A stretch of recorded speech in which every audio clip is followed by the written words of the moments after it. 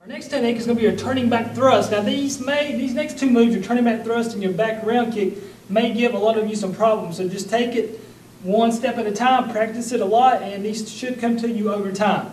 And you'll understand why these moves are a little more difficult for you in just a moment when we get into them. All right, our first one's going to be your turning back thrust. Think of this move as just a turning side kick, but instead of turning to the front, you're going to turn towards your back. So what we're going to do is we're going to have our hands up from here. Pick your back leg up, turn. Get right here, you're going to pause for a second, try to keep your balance. Guards are up, kick, back and down.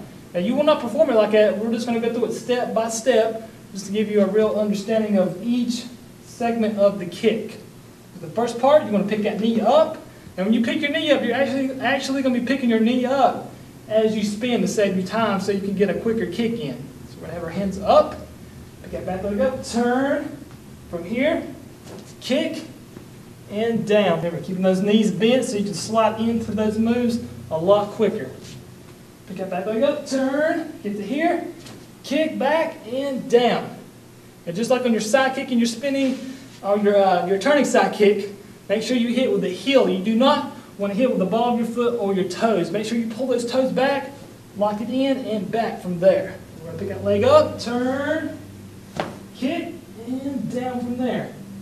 One more time, right leg this time. Remember, just like you're spinning back fist, you want to turn in that direction, whichever side you're performing the move with. So right leg, turn to your right.